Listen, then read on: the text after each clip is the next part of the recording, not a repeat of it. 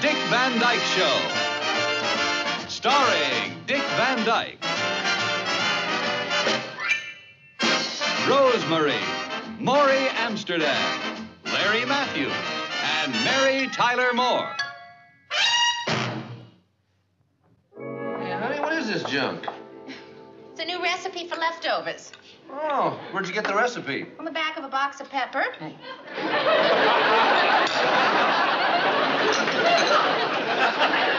You want some water? I love some.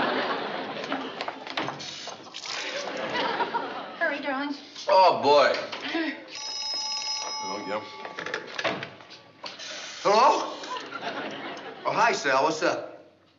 No, Laura? Yeah, she's right here. Just a second. She's recovering from her recipe. Hi, Sally. Hi, Laura. Is Rob there? Oh, well, I thought you wanted to talk to me. I do, but I mean, can he hear us? Wait, Sally, what's the matter? I'm at the Marlowe Galleries on 57th Street. A new art show started this week. So? Ham and cheese and rye, okay? Yeah, and hold the pepper, will you? What'd you say, Sally? Well, there's a picture here you just wouldn't believe. Of what? Well, if I didn't know better, I'd swear it was you. Me? Well, that's funny. It's not so funny, Laura. Do you happen to know a painter by the name of Sergei Carpenter? You want any mustard on yours? Laura? Laura? You want any mustard? Yes. You do know him? How about mayonnaise? No. You don't know him? Yes, I do. You better make your own sandwich. Listen, did he ever paint a picture of you? Laura, did he ever paint a picture of you? Yes, he did. Can't believe it. Listen, Sally, if it's the one I think it is, I can explain. If you have to explain, it's the one you think it is.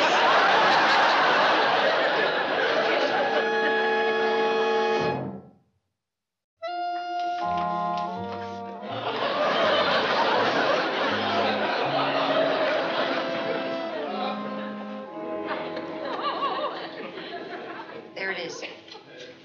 Oh.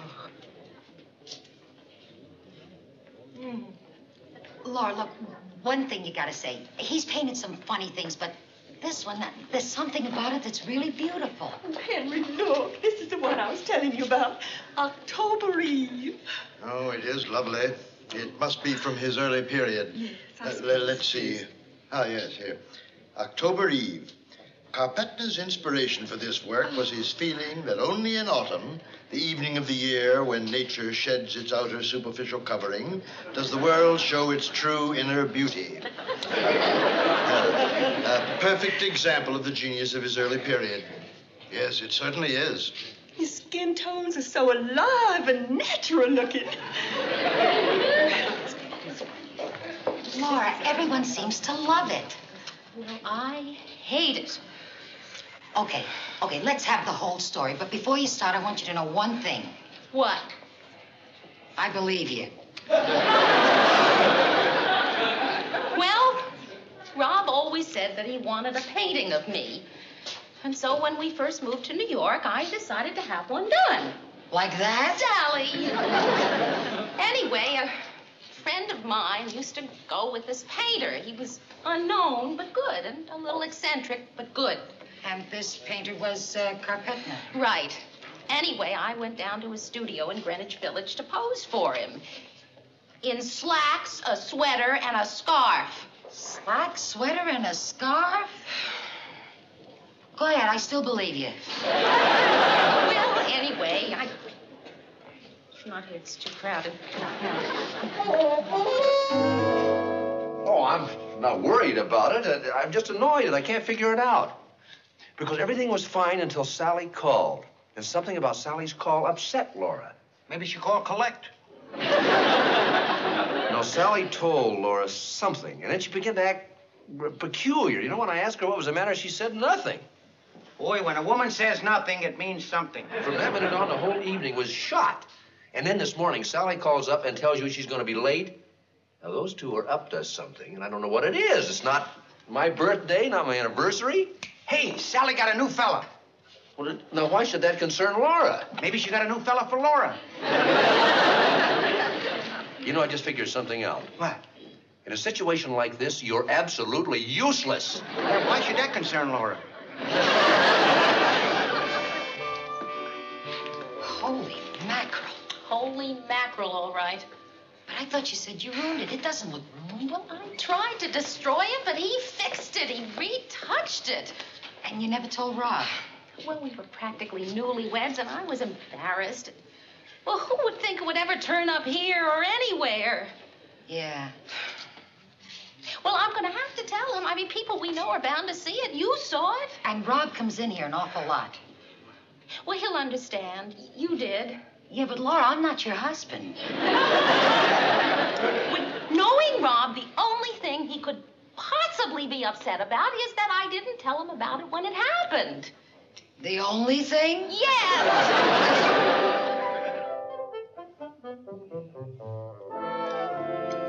Good dinner, honey. That is a lot better than the pepper stuff we had. Wasn't that awful? I mean, it was just so awful. Oh, boy. I mean, that really was It was awful. murder. Sally came in this morning and said you two had a lot of fun. Oh, yes, a lot of fun. I couldn't understand how you could spend an entire morning in a yarn shop like that. Oh, well, Rob, they have such yarns today, darling. You could just spend a whole week in the store making up your mind of reds and the blues and the mohairs. Okay, that does it. That's enough. What? Sally didn't say anything to me about going to a yarn shop. Now, what are you two up to? What do you mean? Oh, come on, honey. I'm dying to find out what's going on. And I'm dying to tell you, Rob. I just don't know how. Honey, there's nothing the matter with you. You're not going to have another... Oh, Rob. Would Sally call and tell me that?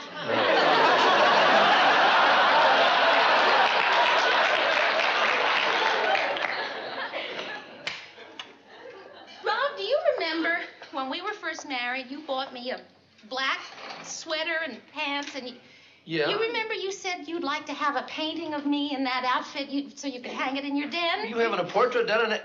Do you still have that outfit? No, Rob, I'm not having a portrait done. I already had one done. Where are you hiding it, honey? Rob, would you just let me tell the story? Oh, I'm just helping. Well, you're not. Anyway, this friend of mine, Gloria Edwards, remember? Yeah. Had a friend who was a painter. So I went to him. Well, I never knew that. Well, I wanted it to be a surprise. And anyway, I went to his studio and posed for him for weeks. I was so excited I could hardly sit still waiting for it to be finished.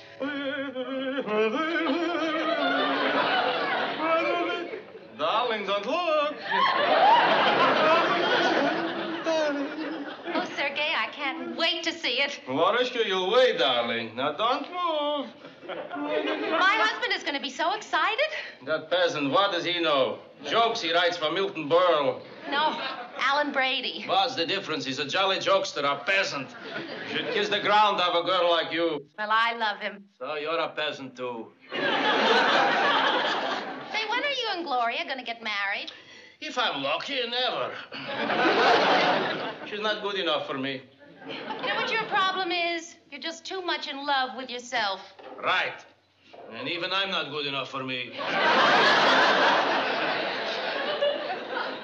Well, I feel sorry for Gloria. And I feel sorry for the Mona Lisa.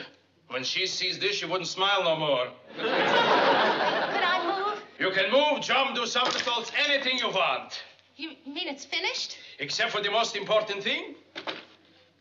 Kartetna. I'm so excited, I'm almost afraid to look. Don't be afraid. You're never more beautiful. Oh, that Petrie's a lucky peasant. For 50 lousy bucks, I've made you immortal. Come, darling, come, and we look at my lovely portrait of Lorishka. Huh? Wait. Eh? Wait. Eh? But you're... Breathtaking, isn't it? How dare you? How dare me? How dare me what? Well, I never... a genius. I can do anything. Besides, I don't like the tone of your voice. What? Who? What is that? That's not me. I mean, not the way I was standing over there. That is more you standing there than when you were standing there. How do you look like you know what you were standing there? Were you standing here? No, you were there. I was here. I didn't look like that. Did you have a mirror? No, of course not. I don't need a mirror. True. All a mirror shows is the outside of a person. The true mirror of a person is in the eyes and the brush of the artist. And this, my darling, is the way I saw you. You know what you are? You're just evil. Evil? Evil is in the mind of the beholder. If you see evil in this painting, then more's the pity for you. There's no evil here. No. Look, all right, I don't want to argue with you. Just fix it. Fix it? Yes, fix it. You just put... You know what I mean. I know, fix it. You mean ruin it. No, this picture is finished, signed, complete, finished. I wanted a painting for Rob, a picture of me, exactly the way I look in this outfit. For that kind of a picture, you take a camera, you go to Central Park, you get on a pony and snap your brains out. You wanted a painting? A painting you got. I don't want that painting. I wouldn't let Rob see that in a million years. And neither would I. I painted you as a goddess, and you're acting like a peasant. All right, look, just tear it up, Tear it up? Yes, tear it up. Tear it up? I would rather tear myself up. All right, lady, listen, my little darling lady, girl, woman. Outside, back to New Rochelle, the land of the peasant. Goodbye, lady peasant. Tear it up. A piece of art you don't tear up. Evil. What did you do? What? You crazy bird. What the shit? What? I'll wipe it up.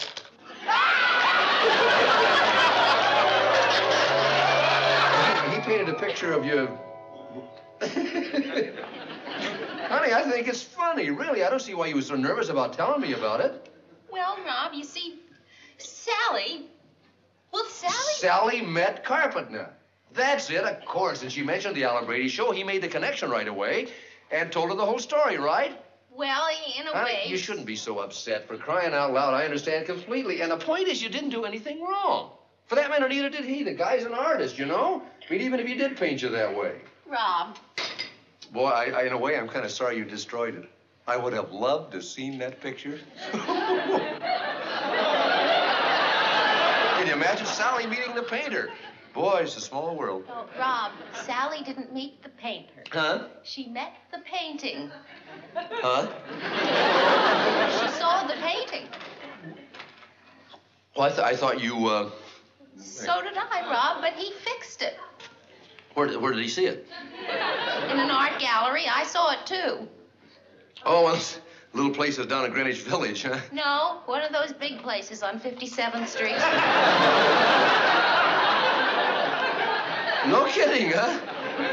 He must be a pretty big artist. Yeah. Yeah. Well, how do you like that? My little Laura inspired him. Honey, you'll probably cut off his ear and send it to you. Oh, Rob, I'm so sorry. Honey, stop. Now, there's nothing to be sorry about. Oh, Rob, wait till you see that picture. That's what it is, honey. It's just a picture. It's a painting. It's art, and art is art. Yeah, well, it may be art, but it's also me. Oh, I hope they sell it fast so it's out of that gallery and out of sight. Well, honey, if he's as good as you say, he probably will, and the whole thing will be over with. Oh, I hope so. Listen, don't worry about it anymore. Oh, Rob, you're so understanding. That's what we're here for. Now, look, go in and splash some water on your face and feel better. I wish I'd told you this last night so I could have gotten some sleep. Well, that's what we're here for. I love you. Just relax about it.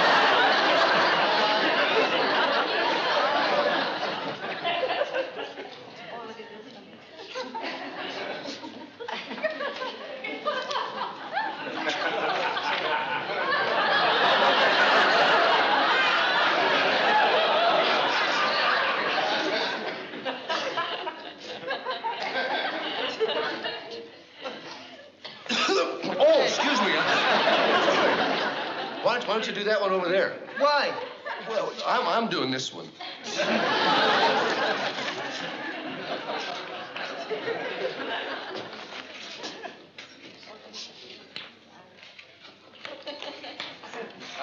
Good afternoon. Oh, good afternoon. I couldn't help noticing that since you've come in here, you looked at nothing else but my October Eve. Well, is that you did that? Sarah Carpenter. Oh, you're the perpetrator of this painting, huh? Well, I've never heard it quite expressed that way, but I guess I am, yes. I noticed you're making a sketch of it. You like it very much, eh? Oh, what's not to like? I mean, there's nothing there to get upset about. You're a very unusual way of expressing yourself about art. Yeah, so do you. I suppose you use a real live person. Oh, yes, it's much easier than to build one.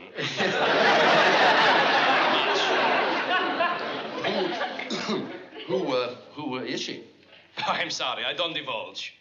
Oh, that's wonderful. You're an artist and you're a fine gentleman. Well, an artist, yes, the gentleman, I don't know, but we never tell who our models are. There's no point to it. She was a beautiful girl, a good study, but an artist sometimes sees things that aren't there. Yeah, and misses some that are.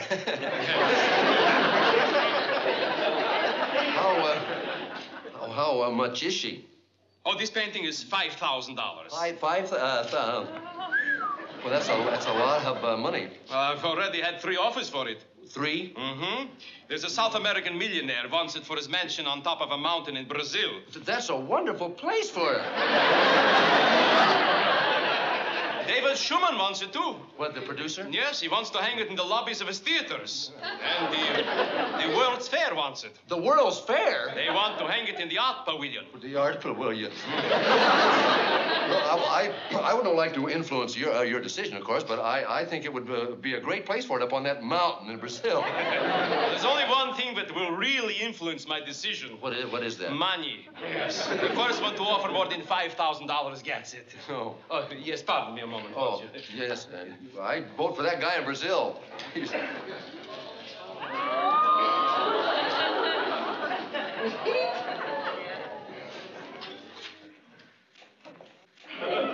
What? Mel Cooley, you son of a... What are you shouting about? Well, look at that. Isn't that yellow painting beautiful?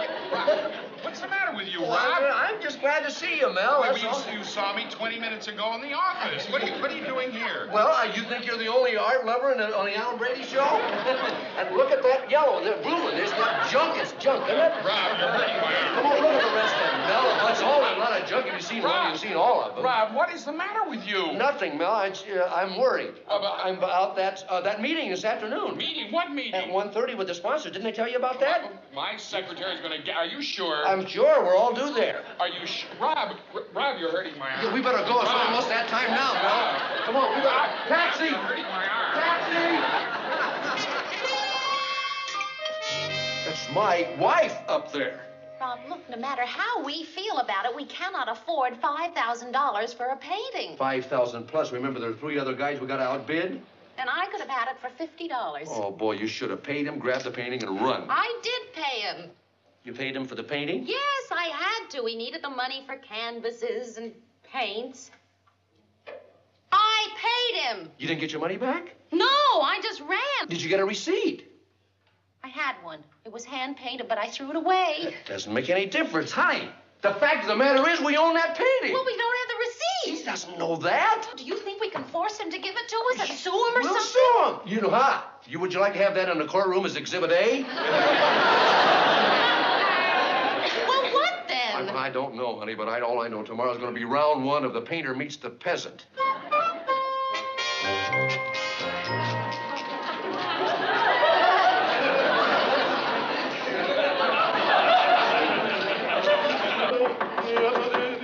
Come in.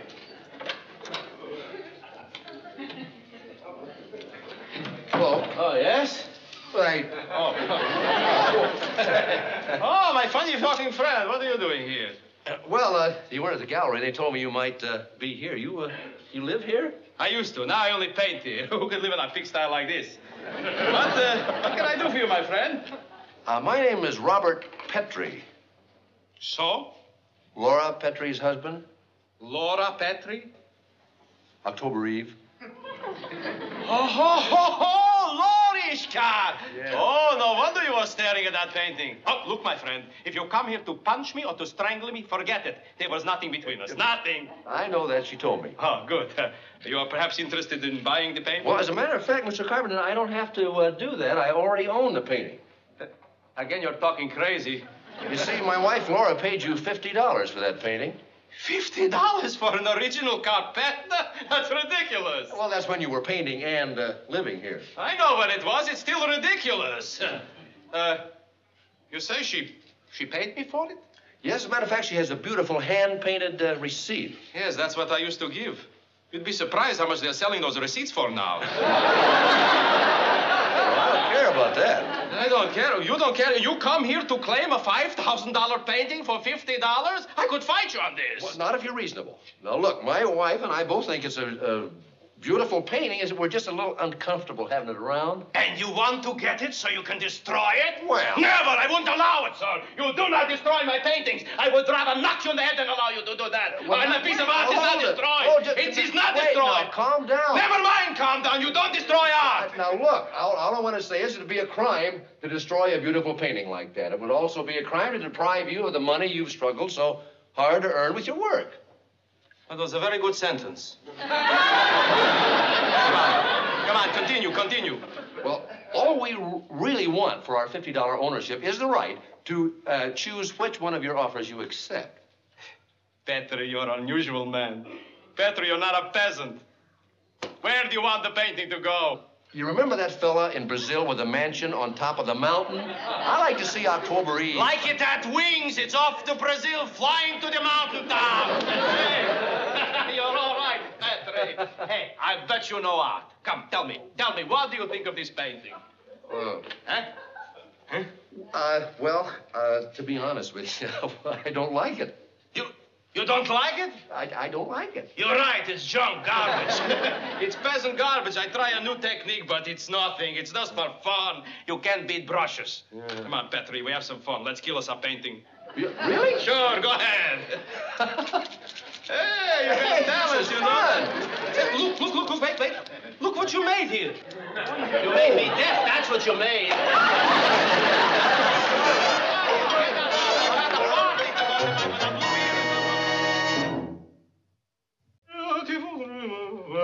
You're looking again. I just can't wait. When you're getting an original Carpenter for $50, you'll wait. Well, I must say, it's very, very generous of you. Generous deserves generous. Come. My. Uh-oh. Gee, that really is something, isn't it? You mean you are still upset that I paint you as I see you? No, if that's the way you see me, then that's the way you see me. But that is you. Isn't that hard? Well, yeah, honey, I think it looks a lot like you there, especially right around the noses. That's your nose.